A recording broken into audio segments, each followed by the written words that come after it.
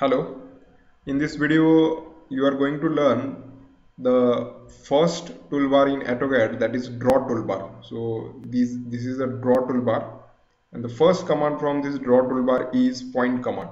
So either you can type point here or you can choose the point from this button. So you can take this point and just find the different points, but it is not visible properly. So you need to set the PD mode and PD size. So use escape button and use the PD mode. You can set the PD mode 1, 2, 3. So I will set here 3 mode, so that points are highlighted here. You can change it into different mode. So you can put it here 2. Also the next command is PD size. PD size, it will manage the size of the point. So I can set the size equal to 10, so that will increase. If you want to reduce it, same command you can use, and you can set the 3 or 4. Then if you want to delete it, just click it and select all these and use delete button. If you want to just undo it, so you can use the Ctrl J. The next command from this toolbar is line command. So you can type line here or you can choose line from here. So take this line. So first point, second point. So you can join the different points for drawing the line. You can use the escape button to come out from the line command. Then next is, if you want to draw the straight line, so you need to on the ortho button, and if you take this line, so that would be exactly straight line. Suppose if you want to draw the particular dimension, then you can put the dimension 100, enter. If you want this side, let us take a 20, enter. You can take this side 25. So likewise you can set the dimension for particular line, and you can choose the line like this. You can delete it or you can take this, select all and delete. The next command is circle command. So circle command, you can click the circle command and it will ask you specify center of the circle. So anywhere you can set the center, and you can give the radius, or directly you can click anywhere, randomly it will select. If you want particular radius, so you can set the radius like 20, so that 20 radius circle will be generated on the screen. Then next command is rectangle. So rectangle, you need to take rectangle and select the first point and select second point. Otherwise you can use the coordinates also. In the last video we have seen. Next command is polygon. So there are two options. One is the edge option, or you can give the center option. So if I will go through this polygon, then polygon, suppose if you want to draw the pentagon, so you need to set the 5 sides.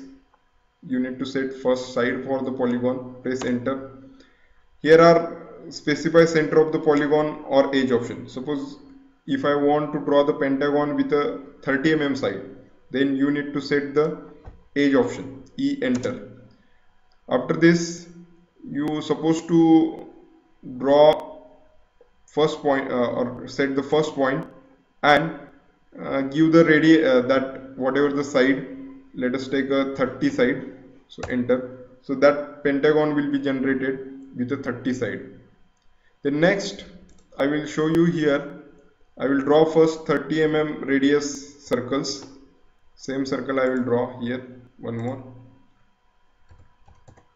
Then there are one more option in polygon. So here I will set the pentagon same 5 sides. Specify center of the polygon. So I will exactly set the center of the polygon is same as the center of the circle, it is not showing. So when it is showing, you need to click that point. Then here are two options, inscribed circle and circumscribed circle. So if you want to draw the polygon inside the circle, you need to use the inscribed circle, and if you need to draw the polygon outside the circle, you have to choose the circumscribed circle, or you can put it here I for inscribed, enter. Then you have to set the radius equal to radius of the circle. So I will set the 30, so that would be inside the circle. Then same I will use for hexagon. So for hexagon you need to set 6 sides. Select the center of the circle or polygon. If it is not showing, you need to wait and choose circumscribed circle.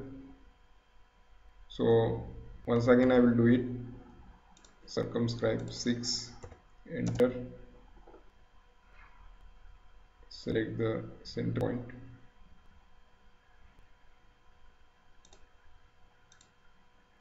and 30. So that would be circumscribe, and this is an inscribe. Now next command is your construction line. Basically this is for just for reference, escape. So these are the construction lines, infinite length. Then next is polyline. Suppose if I draw this line, and at a certain point if I want to draw the arc, so you can put it there A, enter. So from that point you will start drawing arc. Again if you want to draw the line, so L, enter. So that line will be generated. So like this you can draw this, or you can use this polyline. Then arc option. So there are different types of arc. You can find from this draw and find the arc. So different points you will get about the arc. Same for circle, tangent, tangent, radius, and 2-point circle, 3-point circles are available. Center radius are available. So you can just use it by going to this draw toolbar. Then I will show you how to use the arc. So first point, second point, and third point. So this is 3-point arc you can use. In this way you can use the different options from the arc also, start, center, end, and start, center, end, start, center, angle. So these are the different options from the arc. I'll show you now this circle option, tangent, tangent, radius, and tangent, tangent, tangent. So I'll show you here. Suppose if I want to draw the circle tangent to these two lines, so you need to go to draw toolbar, circle, tangent, tangent, radius, or tangent, tangent, radius. Select the first point, second point, and set the radius whatever you want. So that circle is tangent to these two lines. Suppose one circle is required to draw tangent to the two circles. So you can go to this draw circle, tangent, tangent, tangent, select the first point, then select the second point, select the third point. Automatically the circle will be generated on the screen, which is tangent to 3 circles.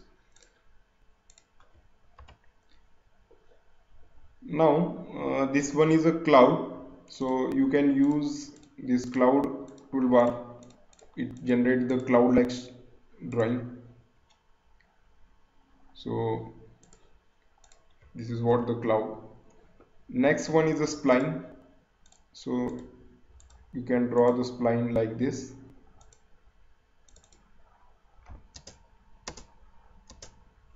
So this is what is spline. Then ellipse.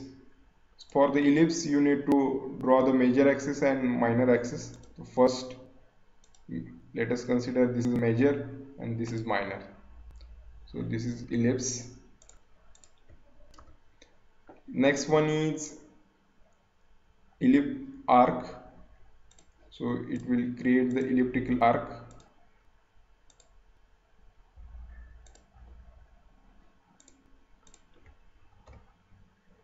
Then we will see hatch.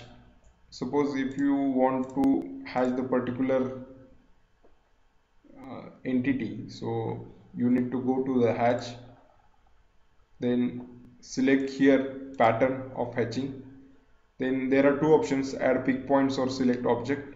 So you can select the object, press enter, then go to the preview.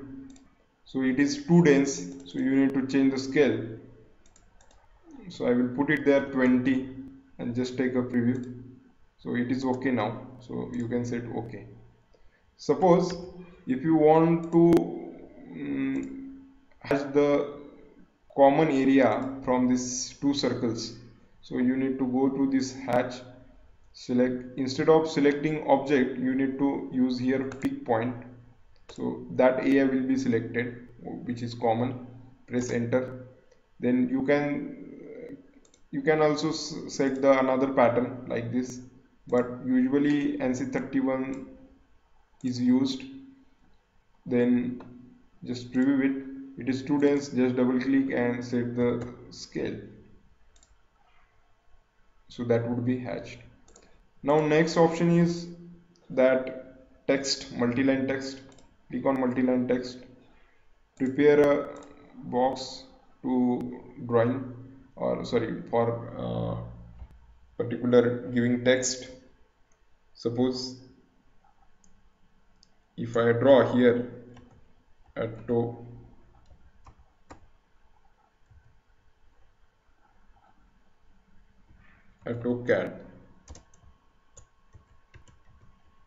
you can select this one and you can change the size here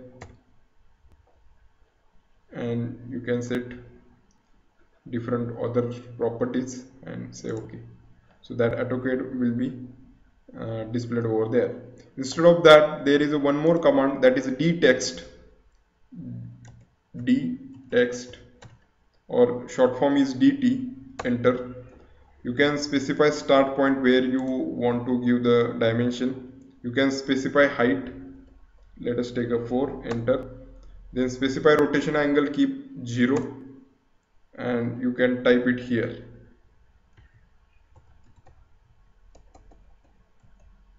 All dimensions